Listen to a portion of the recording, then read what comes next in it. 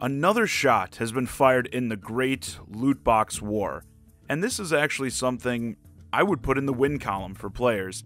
We've seen growing calls for regulation over paid loot boxes in video games ever since really Battlefront 2 and Shadow of War. I still stand by my claims that those are really the games that push things a bit too far too quickly and got so much attention drawn to loot boxes. And today, the ESA, the Entertainment Software Association, has announced that each of the big three, Sony, Microsoft, and Nintendo, will soon require all games released on their platforms that have loot boxes disclose the odds of those loot boxes.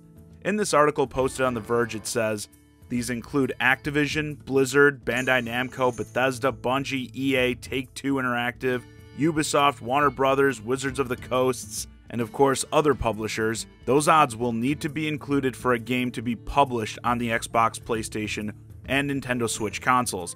Other platforms like PC are not included in this commitment, which I'd assume this still affects PC players as the drop rates are probably consistent. At least I would hope, right? That loot box drop rates, that these publishers, they keep them consistent between all the platforms.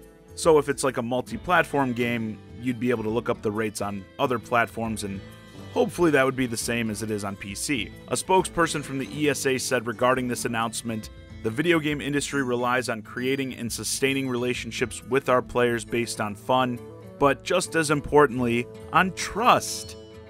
Yeah, sure. One of the hallmarks of our industry is that we don't just create entertainment value for our players, we listen to them. Yes, you listen to them after they bitch loudly and often, and they've since gotten official statements from all of the big three as well. We believe in transparency with customers and providing them information for making their purchase decisions, a Microsoft spokesperson told The Verge. That is why by 2020, all new apps or games offering loot boxes or other mechanisms on Microsoft platforms that provide randomized virtual items for purchase must disclose to the customer prior to the purchase the odds of receiving each item. A Sony spokesperson verified the comment, telling The Verge, "We support the industry efforts to disclose the probability of obtaining randomized virtual items, known as loot boxes, and are committed to providing consumers with this information for all games we produce and publish." And finally, Nintendo said, "Ensuring that our customers can make informed choices when they play our games is very important. As part of our ongoing efforts in this area, Nintendo will require disclosure of drop rates in Nintendo Switch games that offer randomized virtual items for purchase, such as loot boxes." Now, of course, everyone who comes into this is going to say, "Oh, we love being transparent. We accept this with open arms." But do not forget, the reason this is happening is because of the outspoken players. Those who tirelessly hammer on this shit continue to force their hands into doing something about it. So why is this a big deal, forcing these companies to disclose the odds?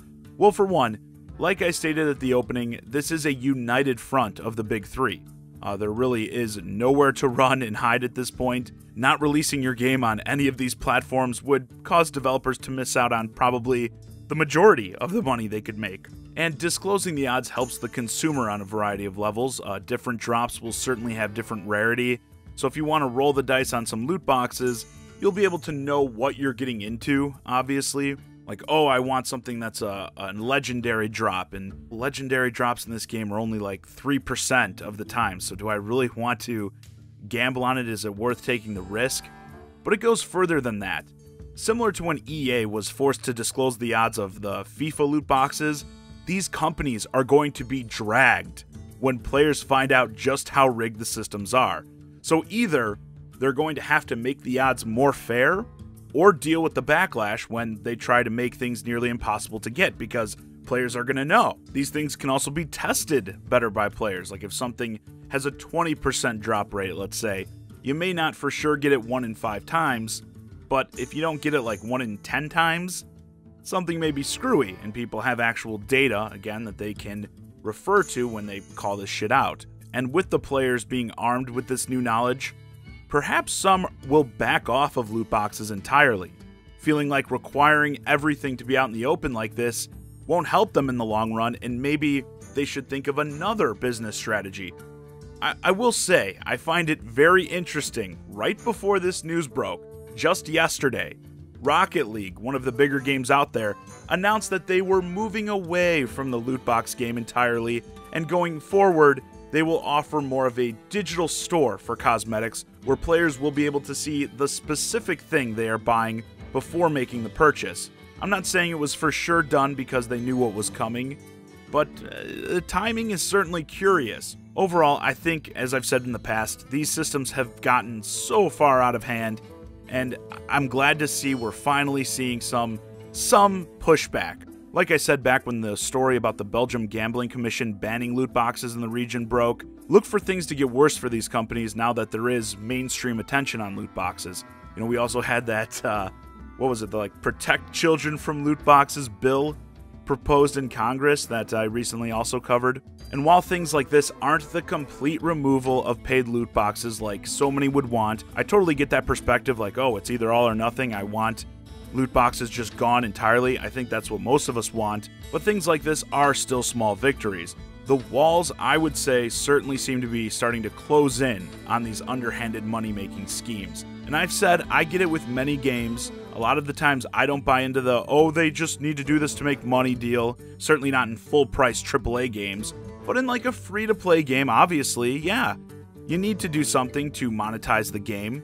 If you have a game as a service type model where you're continually updating the same game for years and years, adding new content, you have to make money off of it somehow. But you do not have to do this. Like we're about to see with Rocket League, you can just sell people the stuff outright without having them gamble on loot boxes. Yeah, you won't get as many kids racking up thousands of dollars on their parents' credit cards, but I think you'd still make a fair bit of profit. And if you are going the loot box route, I think this is completely fair. Like, is anyone seriously going to argue against forcing these companies to disclose actual odds?